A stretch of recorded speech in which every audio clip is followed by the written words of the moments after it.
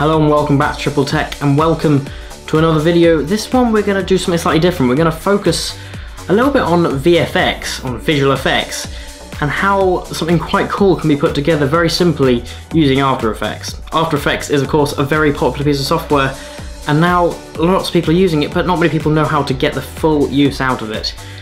So let's have a go at making this.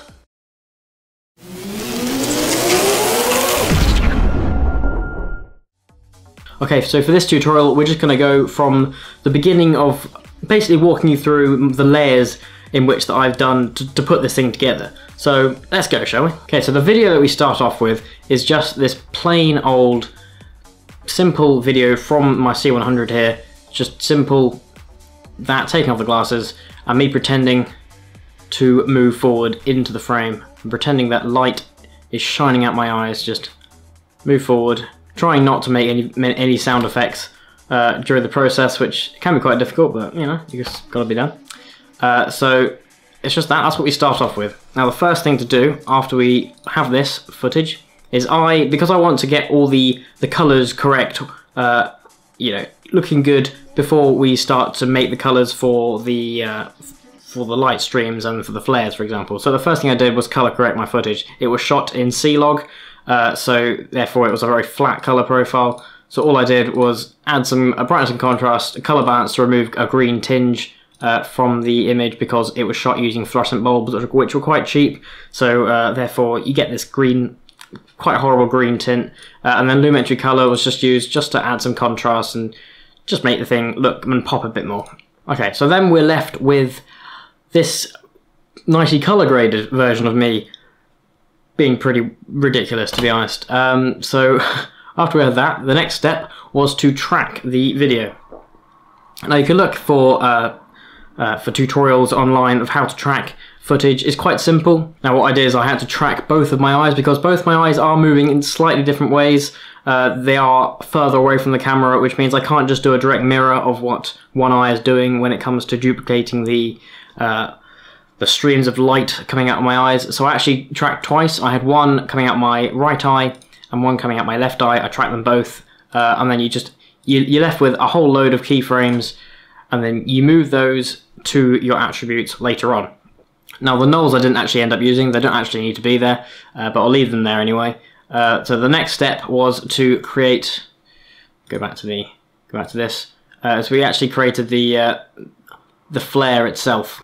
So in order to make this effect possible in a very cheap and completely free way, is we use the Video Copilot Saber plugin. So it's a very simple plugin, and actually it's incredibly useful. You can make things obviously like lightsabers, but it's also very good for making laser effects like this one, as well as laser effects that come from laser guns and all that sort of stuff.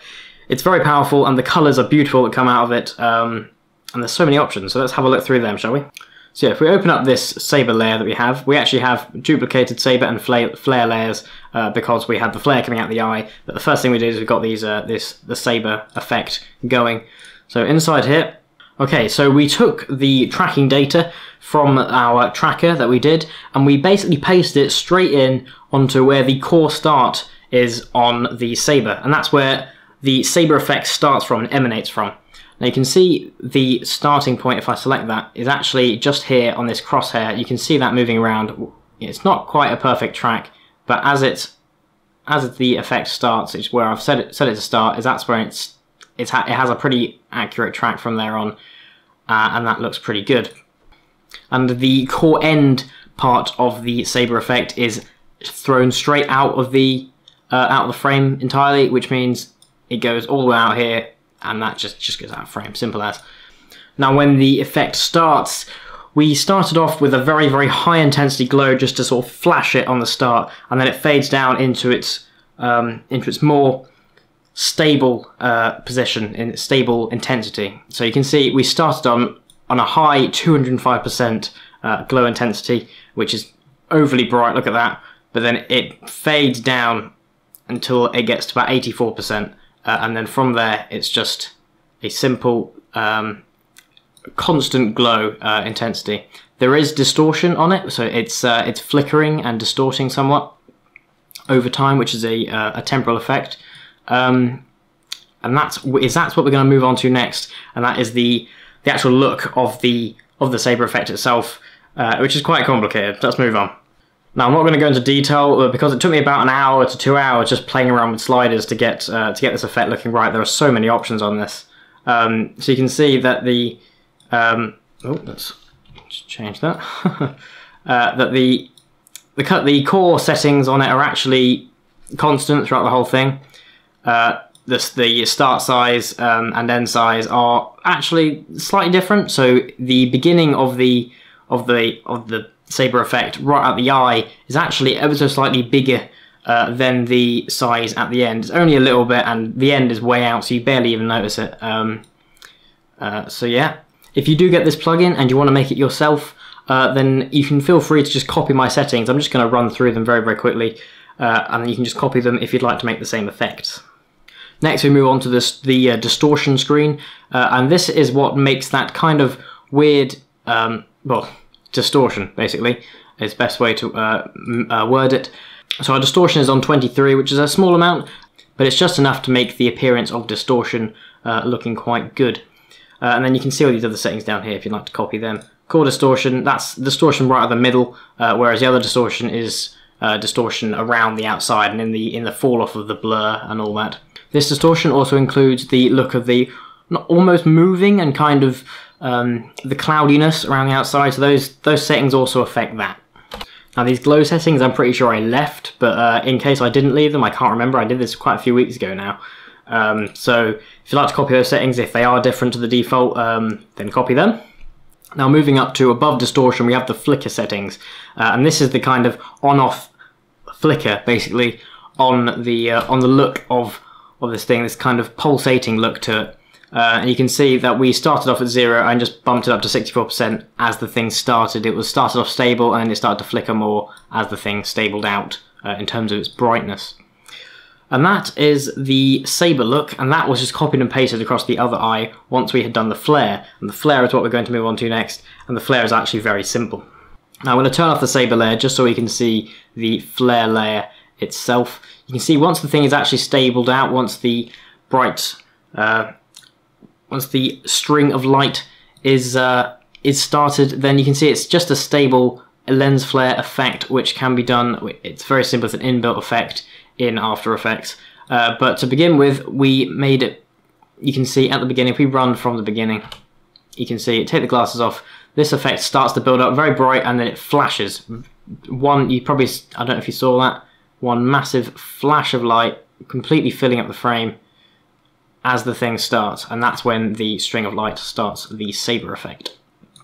Now if we open up the Saber, just to give some context as to how this thing looks, you can see flash, and on the flash, that is when that starts. Now let's disable the Saber effect and look into the flare settings. Of course, the flare center had to be on the eye, so you can see that that is perfectly tracked because of that tracking data that we got earlier at the very beginning. You can see that the flare brightness starts at 0, it slowly builds up, and then we get to a certain point and we just build up even more, right up to a massive flash. And now the flash is here, and it literally lasts like one or two frames. It just bumps it up and then goes back down again to its stable position. Now, in order to get the color of this, we just used the hue and saturation effect with colorize on, and that was simple. In fact, Video Copilot also do a colorization plugin, which I believe is free, which actually gives you some very nice light roll-off and a slightly better looking lights, I reckon, than the inbuilt After Effects ones. So if you'd like to get that and use the hue and saturation colorizing effects that come with that, then go ahead and do that. You might get some slightly better looking results. Now turn on those two together, you can see that's all it is. And then using this second tracker that we got for the other eye, if we just open that up so you can see, move on to this layer, that was that eye. And then this tracking point that we got, we just used the same settings and we replaced that with the replaced the original keyframes that we used for the other eye on the second Saber and Flare effect plugin bits. So we go back to this and we just activate these. You can see it's simply done exactly the same, just copied and pasted over to this eye. And that's basically the entire effect, start to finish. So yeah, that's pretty much it. Thank you very much for watching. If you enjoyed the video, do like and subscribe. And if you'd like to see more VFX content and actually see more VFX sort of raw, me creating it, then do hit the comment section below and just say so. And also hit the like button. That'll also tell me enough as well. So yeah, thank you very much for watching, and I'll see you in the next video.